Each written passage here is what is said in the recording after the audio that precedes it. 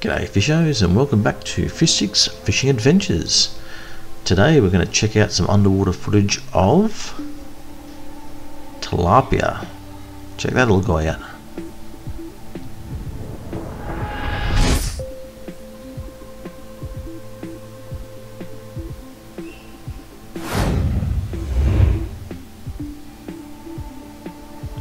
So looking at today's weather, that wind up there is 29 k's an hour, gusting at 40-45 k's.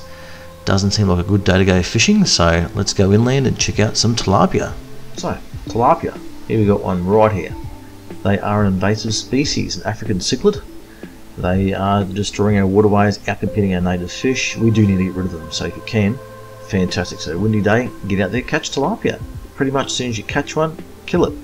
They suggest disposing of above the high tide mark. They will do brackish water, salt water and fresh water, but pretty much as soon as you catch it, kill it.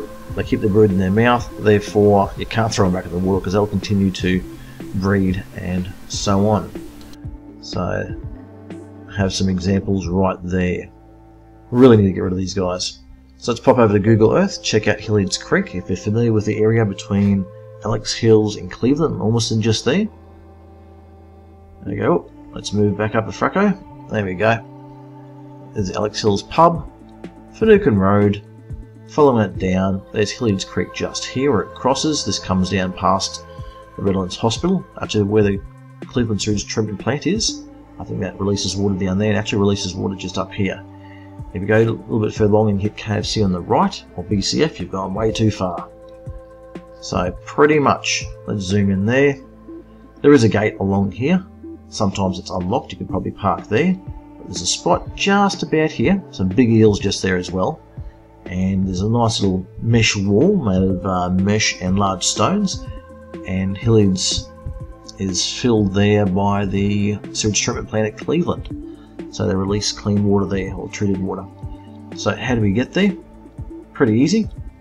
If you pop up the hill a little bit further, go left past the old newspaper works to the roundabout, follow it down, come across here and park the car there.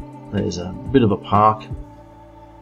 Across the park, moving that path there, you can see the bridge. Cross this bridge and these tracks, follow the tracks along and you'll come over to Hilliard's Creek. So nice little spot there, some denser growth along some edges of the creek, and you'll see your tilapia cruising up and down there. But pretty easy. You can fish Hilliard's Creek further along. But that's pretty much it. Let's check out this footage of where to catch tilapia at Hilliard's Creek.